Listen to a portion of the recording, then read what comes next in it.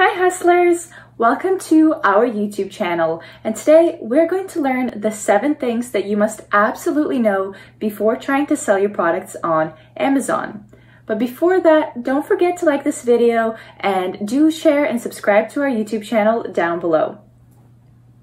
Have you ever wondered what you might have done wrong while trying to sell your products on Amazon? Perhaps you might have missed out on something that you should have known? Let's dive in to know the 7 things that make selling on Amazon a better experience. Number 1, proper guidance. This is the most simplest yet the most important one. Getting help from someone that you can count on will definitely make your experience much easier, as you will have a lot to learn from their mistakes rather than learning it the hard way. If that person has had experiences that inspires you to continue your journey on a good start, it's more than you will ever need. Proper guidance will further help you to understand the rest 6 important things that we are going to discuss. But make sure that person that you are getting help from is completely trustworthy and reliable. Number 2, upgrading the product. Most of the sellers that sell on Amazon wish they would have known how to upgrade or improve a product when they have just begun selling. First, find a product that is in demand. Don't worry, we will also look at how to find the product and keyword that is in demand in the later part of this video, but what you must know is you shouldn't directly sell off the product rather than focus on upgrading a bit. And why do you need to do that? Because if you don't, then there is a chance that it would either be flopped or people might sell on top of your listing. And basically, buyers would always prefer and choose a better product than the most basic one. So, improving a product before selling is much more important than it sounds, and this is a great way to be ahead in the competition. Number 3, keyword demand. This alone is going to be your savior, as this would save you from losing thousands of dollars. Try to have a better idea about which product is in demand, which product would face a tough competition in the market, and which one would be low on competition. Why do you exactly need a keyword?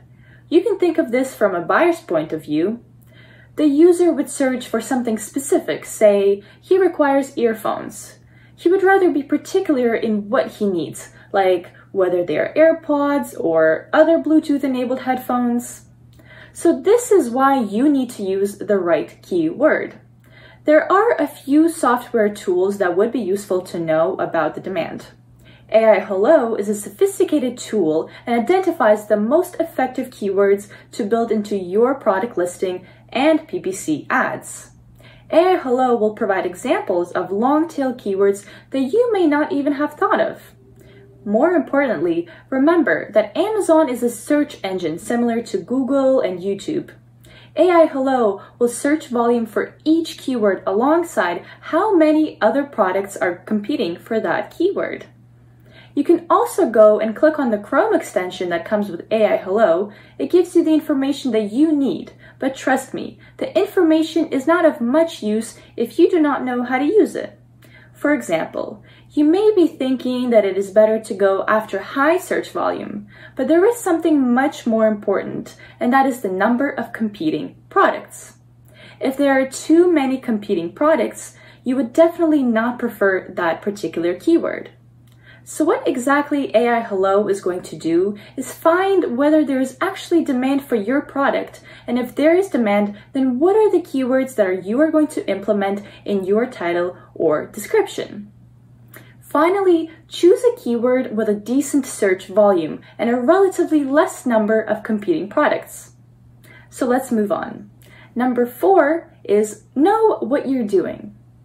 This is another important factor. Well, remember to have a clear-cut idea on what and how you're going to proceed with this.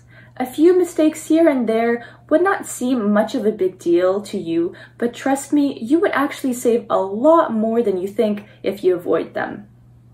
Try to do a thorough research by reading from a few reliable sources, websites, and videos about how you are going to go ahead in each step in the beginning.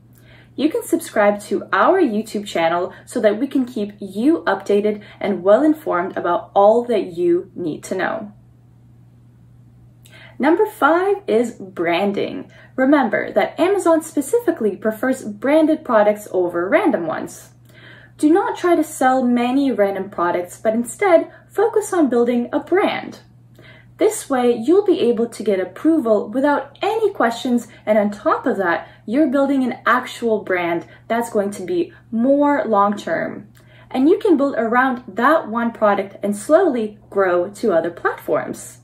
How do you build the brand? First of all, choose a strong and viable name, a name that you can potentially trademark down the road. Choose a generic name for your store so that you can include products from different niches along the way. Then, make a logo that would communicate your brand's personality. Pay attention to the design and color to make sure to understand the type of logo that you would like, whether it's classy, pictorial, etc. Let's go ahead and see the 6th one. The 6th one is capital. Make sure that you have enough capital put by so that whenever there is an extra demand for your products, you won't get all stressed out. This will help you avoid the loss due to products being out of stock. By setting aside this money, you will be able to reorder the products quicker than you have expected, and this might sum up to a profit of thousands of dollars. And another advice is, when you seem to be running out of stock, order in advance because you would not want to run out of your products when they are in high demand due to the lead time given. So this is the 6th one, and make sure to keep this one in mind. And number 7, the last one, is keeping a record of finances. This step is of utmost importance in any business, whether it is a startup or if you're an Amazon seller or an entrepreneur. No matter what, this is important. Keeping a track on your finances can help you manage your financial future to understand and manage your cash flow. These records also are a mandatory requirement to prepare and file proper solid tax returns. So remember, just don't throw away the receipts, but instead stack them up.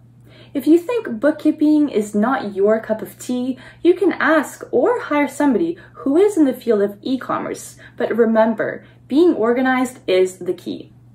So yeah, this is the 7th one, and that's it for today's video. I hope you found that this video is useful. And do share your experiences and other advices that worked out for you in the comment section down below. Don't forget to like, share, and subscribe to our YouTube channel. Bye for now.